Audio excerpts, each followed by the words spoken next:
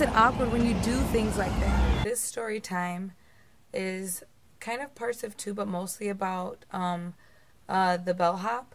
It'll be a little bit of me talking about what happened when security came to our room. And then the second part will be about the bellhop. Oh, 15%, I need to turn my phone.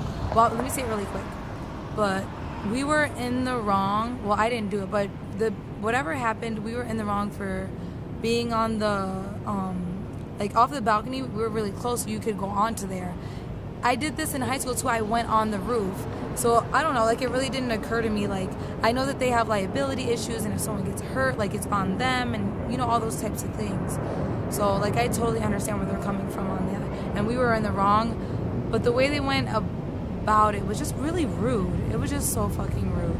I didn't like, oh, when we knock on the door, you know, you don't ask who it is. But I even said this to him. I was like, I couldn't see through the peephole, so I didn't really know if it was security or not. And if it is, I want to, like, I don't know what it's about. So I need to be very careful because, to be 100% honest, anyone in, like, the police, mall cop, like, all that type of field, I don't have a lot of trust in them, like, for obvious reasons. Come on now, it's really obvious. Like, there's, one is, like, personal stuff that I've gone through with them. Like, anytime I'm around a cop, they're usually trying to fucking lock me up or give me a ticket, so it's not a positive experience.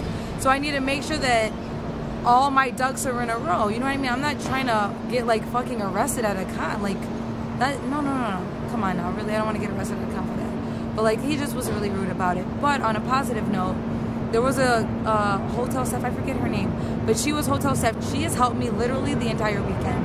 Any problem I've had, she was there. Check in, check out, I need another card because our cards aren't working, everything. And she was so nice about it. But the bellhop was not. Let me start walking to go charge my phone. But if I had cash on me, I would have, but I had my debit card and stuff. I didn't have any cash. I had like, I think, oh yeah, because I had to leave and come back, so I didn't have any money on me. All my stuff was in the car downstairs because Chauncey was waiting for me.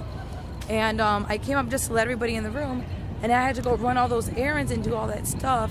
Like I knew that, like, tipping your bellhop was a thing, you know what I mean? And I could tell that he wanted one because he was like, oh, do you guys have change? And then I was like, because I guess he wanted like a tip, and I was like, oh my goodness. Like, if he would have just said, I don't know. That's why, like, that makes it awkward when you do things like that. Because then probably when I had money, I probably would have been like, oh, you know, thanks for helping us. But he was literally so fucking rude to, oh my God. He was so, like, not rude, he was standoffish about it. But then when I check out, he's there, and you can tell he's still, like feel some type of way about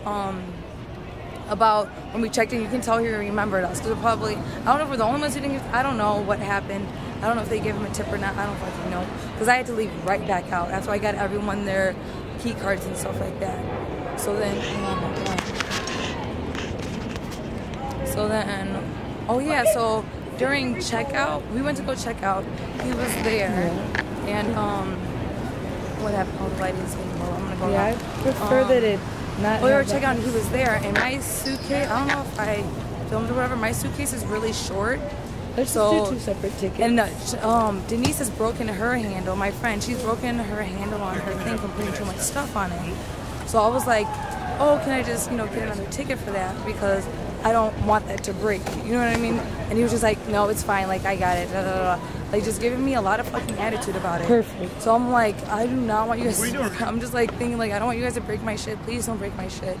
Like, and then, like, folding up my collar, like crumpling up the collar. He's like, oh, I don't know how to do this. I'm like, oh, you know, I just tuck it in. Okay. So I'm trying to, like, not make it awkward. But then, like, I think I walk away for a second, and then he was, I think he needed help with my stuff. I don't know. Or to know where something was. So, like, I go back to it, and then the strap on the bag that my aunt gave me broke. And I was like, you know, when the bad stuff happens, I just try not to, hold on, this bad lighting. But, oh yeah, he broke my shit. And then I try not to make a big deal out of it. Because, like, okay, it already happened. What am I going to do? It's already broken. There's nothing I can do about it. But it just really sucks that he didn't listen to me. And then my stuff got broken and resulted that. I really want you guys to let me know what you think about the story time to see if I should do more. Alright, thank you for watching. Bye. Bye. Bye. Bye. Bye. Bye. Bye.